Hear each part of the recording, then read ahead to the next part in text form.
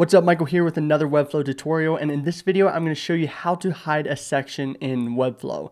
Now I'm going to show you two ways to do it. One is a really easy and simple way, and the second is a much more powerful option that is great for large websites who have a lot of the same kind of classes going on, and it's actually the kind of technique that myself and a lot of Webflow developers tend to like to use. So without any further ado, let's get right into the video. So once you're logged into your Webflow designer, you simply want to go over to the navigator. It should be on the left-hand side with these three little lines.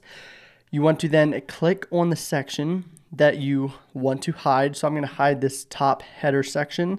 And then you simply go over to the style panel and hit this little eyeball with a slash through it. It's called display none. Simply click on that and there you go. The entire section is hidden. You can actually use this technique to hide any element in Webflow, not just sections. So that's the first option. I'm going to undo that. Now, the reason this option kind of falls short sometimes is if I would hide, when I hide this section, it hides every element on my entire website with this same class. But if I'm just working on this page and I want to hide just this section and no other section on the page that may have this same class, this technique kind of falls short.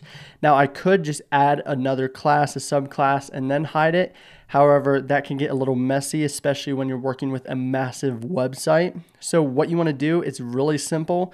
Just go over to the add panel, drop in a div block. Doesn't matter where you drop it. We're going to delete this here soon.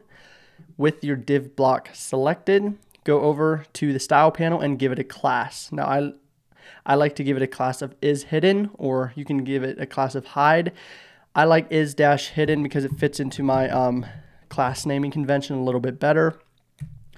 With that class applied, you then want to click on the display none icon.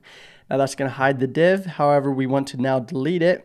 So go over in the navigator, find where it is. It should already be selected, and then simply delete it. Now, if you're wondering what are we doing here, basically what we're doing is we're creating a global class.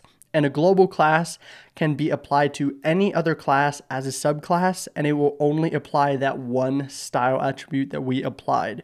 So just to show you how this works, I'm going to take the same header section that we hid before, and as you can see, it's now not hid.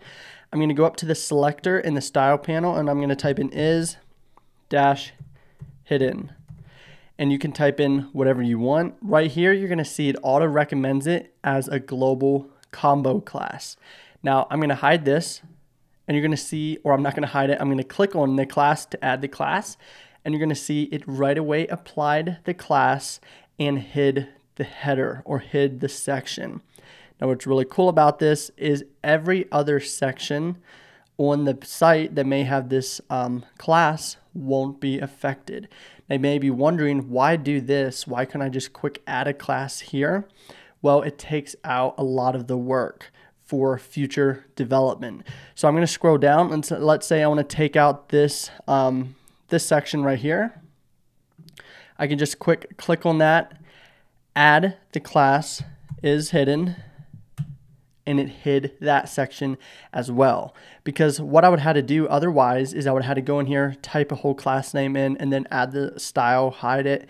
It's just a lot of extra work, and when you're working on a massive website, this can speed up your process a lot faster. And actually, that's a pro tip for you. You can use this same method for pretty much anything. Like if you want to quick apply padding, or if you want to quick apply a width, a max width, or something like that, you can create a global class with that one style applied, and any class you add it to as a subclass, it will automatically apply that style. So I hope that was helpful. If it was, feel free to give a like or to subscribe if you want to see more content like this. Also, I am a Webflow developer and offer Webflow consulting. So if you are having any trouble with this kind of stuff, feel free to go to the link in the description below and I'd be happy to help you out if I can.